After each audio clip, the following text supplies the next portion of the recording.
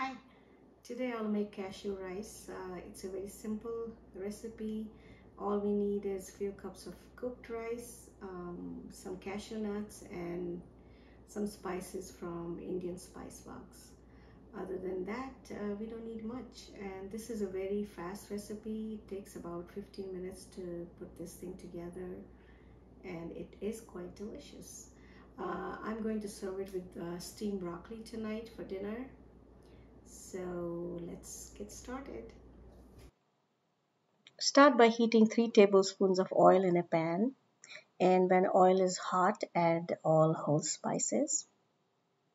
Let the spices bloom, and once the spices are fragrant, which should take about a couple of minutes, we add our 1 cup of sliced onion. I'm using white onions today, and we'll saute this on medium-high heat till the onions turn slightly brown. These look quite done here. Once onions are brown, we'll add ginger garlic paste. If you do not have onions and ginger garlic paste, you can still make this dish, but these two ingredients just make the rice dish sweeter.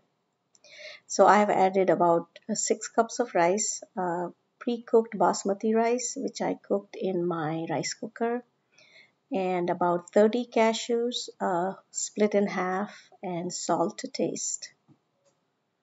We'll cook all this for about 5 to 7 minutes till all the flavors are mixed in together. And this is what it looks like after 5 minutes of cooking.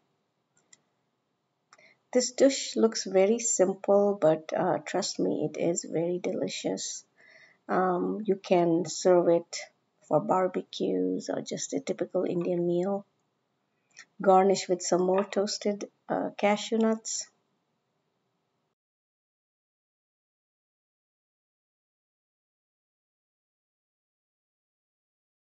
And then we garnish with some fresh cilantro, and that's it, we are done.